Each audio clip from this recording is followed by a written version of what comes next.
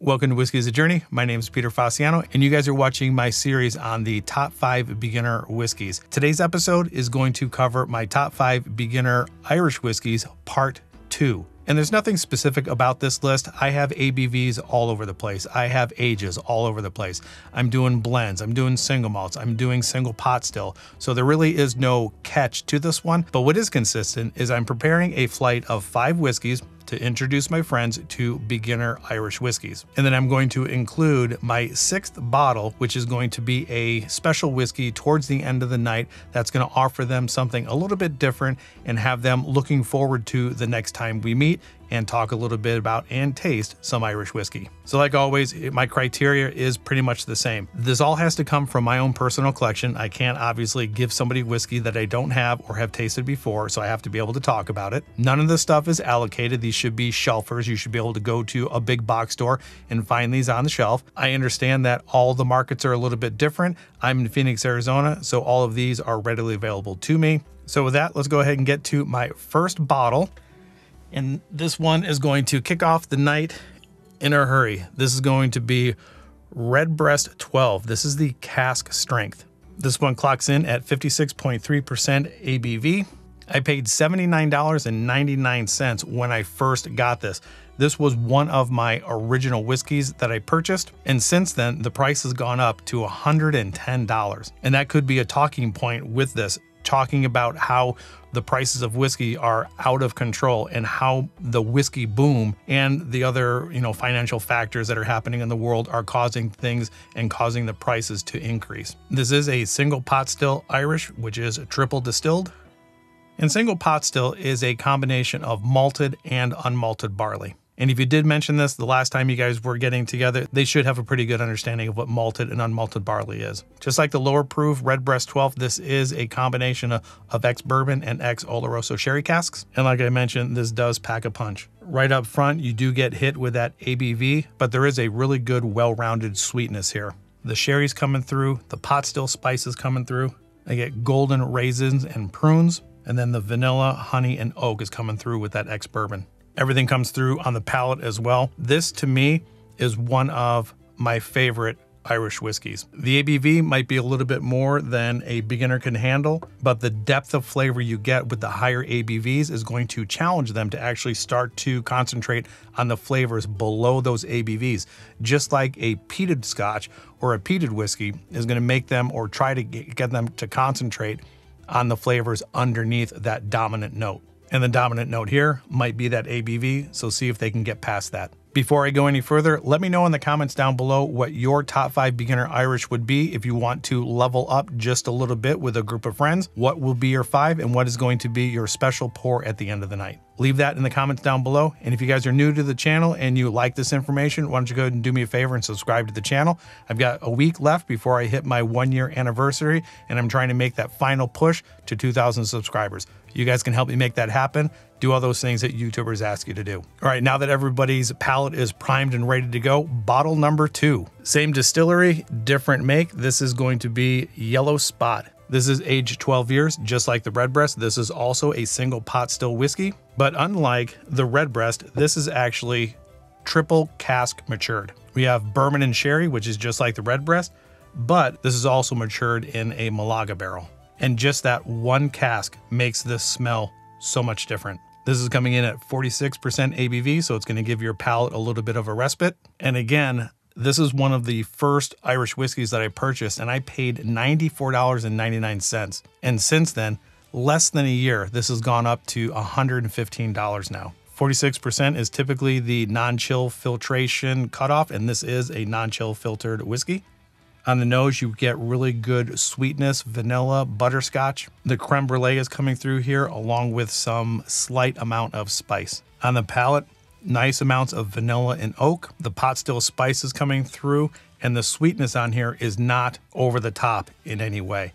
It's a really good balanced pour, and especially coming off of the higher strength Redbreast, I think they're going to enjoy this a whole lot. Now my next bottle is going to throw them a little bit of a curveball, and we're going to introduce a peated Irish. And that's going to be the legendary Dark Silky. This also is coming in at 46% ABV. It's non-chill filtered. It is peated, and it's coming in at a more respectable $41. It's blended with 70% corn, 15% unpeated single malt, and then 15% peated single malt. This is going to test their ability to, again, find something underneath that peat. Even though the peat is not that strong, this has a good amount of sweetness layered directly underneath that initial hint of peat. On the palate, subtle amounts of peat, sweet, tobacco, chocolatey. Hits the mid palate, the peat swells a little bit, and then it finishes with some sweetness and a little bit of oak bitterness on the side. And just like all of the other videos, when we're doing this part 2,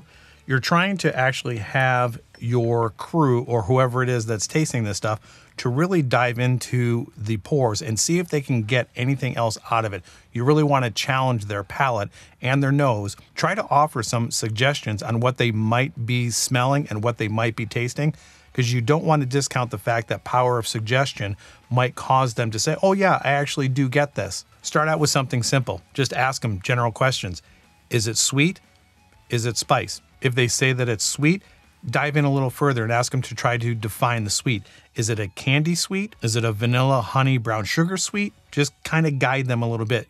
Hold their hand, so to speak, and just see if they can pull other stuff out of it. And with me, this one has some really good dark chocolate bitterness to it. And that might be something that you guys get, maybe not. And if you are familiar with any of these and you disagree with some of my tasting notes, let me know in the comments down below what you guys get out of these things. All right, 3 down, 3 to go. Let's go on to bottle number 4. Bottle number 4 is going to kickstart their taste buds again. We've got Writer's Tears. This is the 2021 release. It's coming in at cask strength, 54.2%. And I paid at the time $104 for this. This is a blended whiskey, single pot still, and single malt. Coming off of the smoky, or coming off of the peated one, I get a blast of fruit here.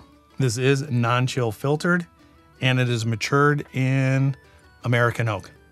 And this one to me is a little bit strange. I get a soapy, fruity note. And even though soapy might sound a little bit off-putting, actually a lot off-putting. I don't know if you guys have ever had your mouth washed out with soap when you were younger for swearing.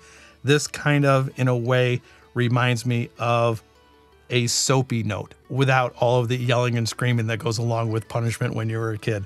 Not that I was punished all that much, but I do have a distinct soapy note in here. Heavy vanilla, definitely pear and apple. On the palate, I think a lot of these things are going to show through as well. Yeah, really good punch of the ABV.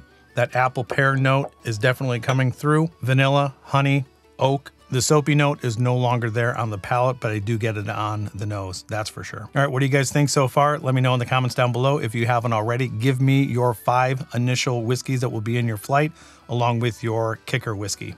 Bottle number 5 is my obsession right now. We went to a speakeasy with my brother-in-law and sister, and we ran into Limavady. Limavady is a single malt, a single barrel single malt. Coming in at a 46% ABV. This one cost me $47, $48 basically. And this is finished in ex-bourbon and Pedro Jimenez casks. I'm all about Pedro Jimenez right now. It is fantastic. I love that flavor that comes across those dark, rich fruits. And you mix in the honey and the vanilla and the brown sugar with the ex-bourbon. It is a well-rounded, a very pleasant sipper. This one comes across with a powdered sugar donut, almost a powdered sugar jelly donut. This might sound strange. It is soft on the nose, but it explodes with sweetness. On the palate, yeah, very nice balance with the ex-bourbon and the Pedro Jimenez. Slight sulfur tinge on the palate, but it doesn't last very long. And then you're overpowered with that sweetness, the Pedro Jimenez, the vanilla, the honey, the brown sugar. Like I mentioned, I'm obsessed with this one right now. I absolutely love the complexity and the well-rounded flavors that this presents. The only thing that I do not like about this bottle is how you open it. It has a weird cap. It's a glass cap, and if you try to pull this straight out, it's very difficult. But if you just put your thumbs and open it up that way, it's a lot easier. So if by chance you end up getting this bottle and you have a hard time opening it, so there you go. There's your whiskey tip of the day. So that's my first 5 bottles of the night. So my 6th and final bottle is coming in at $97. Napoleon Castle, 16-year-old. This is single malt sherry cask finished, coming in at 43% ABV. And the maturation to this, as I reach across here, the maturation on this is going to be 14 years in bourbon barrels, and then it spends an extra 21 months in Oloroso sherry casks. Knowing 14 years in bourbon barrels, I should get vanilla, honey, and brown sugar. And then the Oloroso sherry casks should give me some lighter fruit notes, maybe the golden raisins. So as this is happening, kind of coach them along and see if they can actually pull those notes out of it when you're talking to your friends about the cask maturations. I immediately get hit with a little bit of a sulfur note, which is not uncommon with sherried whiskeys. And then back behind that, I get some vanilla and honey, brown sugar, just like I would expect to find in the bourbon casks. With the single malt, I do get a little bit of the malty note in here. I do get a mustiness. There's a subtle sweetness, not overpowering. And then on the palate, it's well-rounded, it's sweet, it's got a little bit of spice. You get that malt note. The 16 years in the bourbon barrel gives you a good amount of oak without being too over oaked. And then it unfolds with those sherry notes. The golden raisins, a little bit of a sweet fig, plum, and throw in a little bit of sweet pineapple as well. And then one last time, these are my 6 bottles. What are your 6? Leave them in the comments down below. Like, subscribe, share, do all those things that YouTubers ask you to do. Help me out hitting that 2,000 subscriber mark. And like always, enjoy your journey, and we will talk to you guys later with part 2 of my wheated bourbons. And I'll leave it at that. We'll talk to you guys later.